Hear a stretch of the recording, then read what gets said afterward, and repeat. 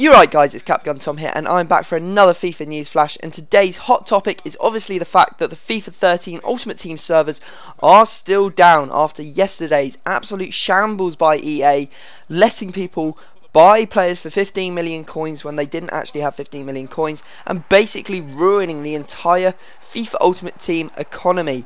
I have no idea how the people were doing it. I believe it was something to do with the phone app or something like that. I really don't know though. I'm not going to start commenting on stuff I'm not really sure of, but to be honest, it doesn't really matter.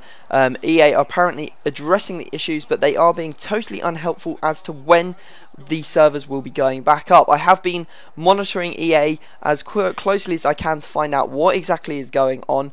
This is what they've been tweeting pretty much hourly ever since they went down. FIFA 13 is temporarily down until further notice while we address recent issues. Thanks for your patience. Full details at this link. If you follow the link, it will actually take you to an equally as unhelpful post. While we work to resolve an issue, we've temporarily disabled FIFA 13 Ultimate Team. This is to ensure that an optimal experience can be sustained in the future. FIFA 13 online gameplay trading store purchasing, the web app and mobile companion app will be available during this time. We'll keep you updated as soon as we have additional information throughout the coming days. Other FIFA 13 online games will not be affected. So they've actually titled that post on the forums December 4th and 5th, so obviously it's the 5th, so hopefully it will be going up today.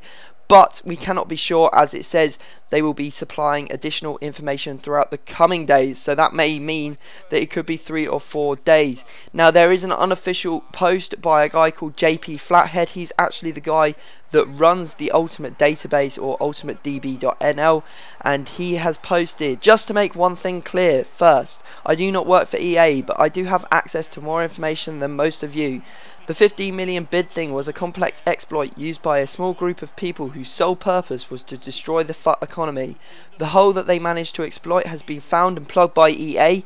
It will take some time to find and ban all offending accounts on both Xbox and PS3. I do know that the people in Vancouver are working overtime to get it cleaned up as soon as they can. So that does suggest that people who use this exploit will be getting banned. I'm not sure if it will involve the people who actually, you know, legitimately listed up their card for 15 million coins. I don't know if that will actually end up being banned as well. We will have to wait and see. Only time will tell. So guys, I will obviously keep updating you on Twitter, so if you have any questions, please do ask them down in the description. Also follow me on Twitter so I can keep you updated with what is going on at EA, and I will see you all next time.